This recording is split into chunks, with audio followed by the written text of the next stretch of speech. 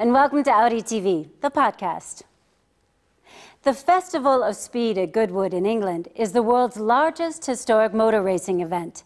The rally has taken place annually since 1993, and every epoch of motoring is represented, with racing cars, motorbikes, and rally cars. Where so much motoring tradition is to be found, then of course, Audi just had to be there as well.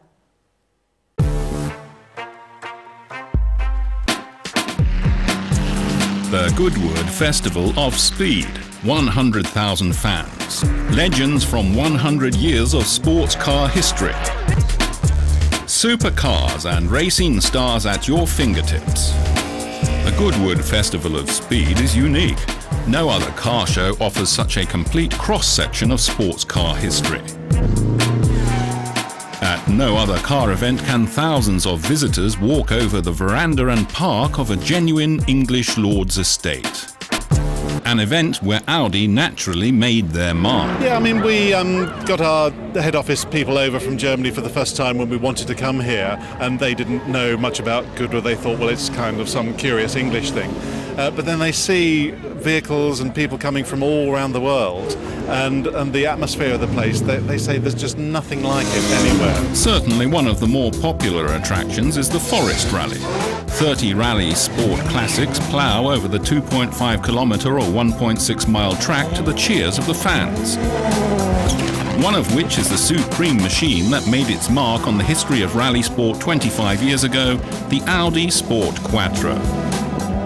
First of all, they came with four-wheel drive and turbocharged engine, and that both together there was fantastic. So it took a couple of years, but then every big manufacturer was four-wheel drive. Another popular event for the fans is the hill climb competition. Legendary Grand Prix cars, Le Mans champions, Indy cars and Can-Am bolides, as well as trend-setting rally and touring cars, all donate rubber to the hill climb pavement.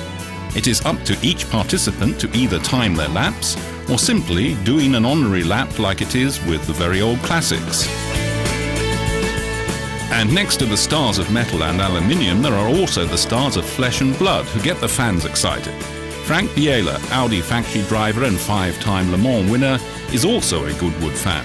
He's taking the Audi A4 Super Touring car for another spin on the hill climb route. It's the same car in which he won the English Touring Championship in 1996.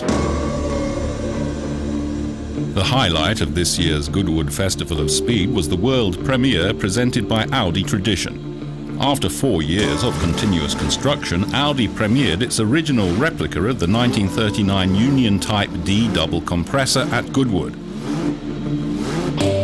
Assuming that it is every young boy's dream to be either a racing car driver or a rock star, then the pilot of the Type D's maiden voyage is one of the lucky few to have fulfilled both.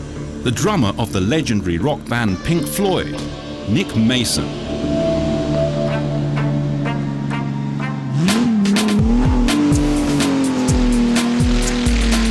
Well, this is to a large extent a recreation done by Crosthwaite and Gardner, and I mean it is magnificent. I mean the big problem for Audi and for Auto Union was that the cars really all did go missing.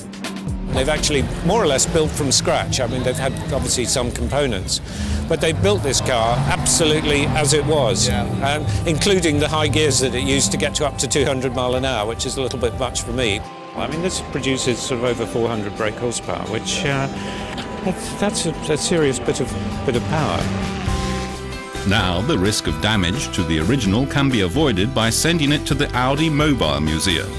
However, thanks to the replica, the public doesn't have to miss the opportunity of continuing to see the Type D back on the tracks of the world. Thanks for joining us here at Audi TV, the podcast.